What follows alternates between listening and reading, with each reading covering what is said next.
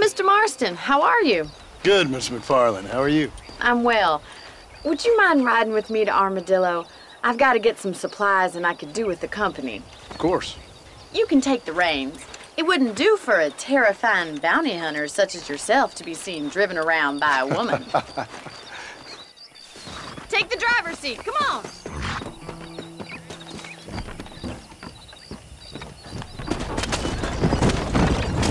You're looking much better, considering you were almost buzzard food a couple days ago. I have you to thank for that, miss.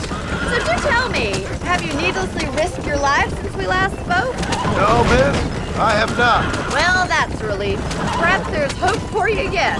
I wouldn't bet on it. Oh, there's always hope, Mr. Marston. You can't be a rancher in this kind of country if you don't believe that. An admirable attitude, miss. I suppose so. I can't think of any other way to stay sane, to be frank.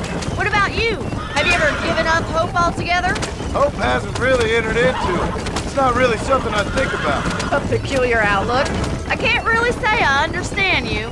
I can't always say I do either. Oh, don't be so deliberately enigmatic. I'm not, miss. Yes, you are. You are being deliberately obscure as a substitute for having a personality. I just know there are two theories to arguing with women, and neither one works. I'm not even going to dignify that gibberish with a response.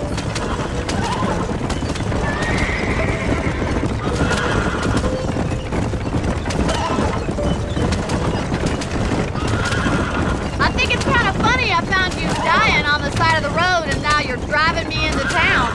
You have a strange sense of humor. Well, you must admit, it's an unusual start to a friendship. I didn't realize we were friends, Miss McFarland. Oh, please. Now who's being funny? Listen, I know that business with Williamson is your business, but I don't know. You've been good to us, and I don't think you're a bad man. A little stupid, perhaps, but not rotten. I just worry about you gallivanting around these parts like you're some kind of deranged bounty hunter. Like Paul always says, don't go waking snakes. I appreciate your concern for us lesser mortals, Miss McFarland. I really do. And if there was any other way out, I'd take it. I can assure you of that. Let's go.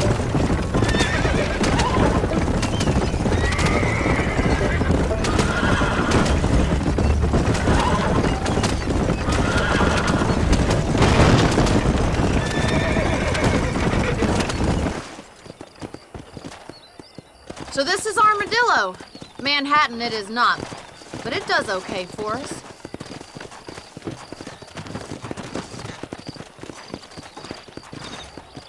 Most important thing for you right now is getting yourself into Dr. Johnson's office to purchase some medicine. The first one's on me. Thank you, miss. I'll pay you back. I'm sure you shall. The doc's a good fellow. He saved your life, so be polite to him. Meet me in front of the general store when you're done.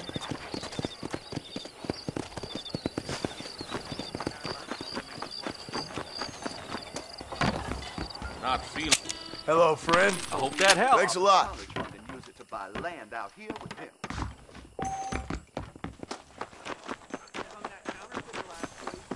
Well, thanks for driving me. It was nice to be able to enjoy the view for once, and a little company never hurts now and again. You're more than welcome, miss. Least I can do. Thank you for the medicine. Why don't you have a look around Armadillo?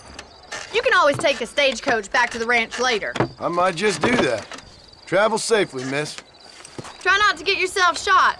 I won't be around to save you this time.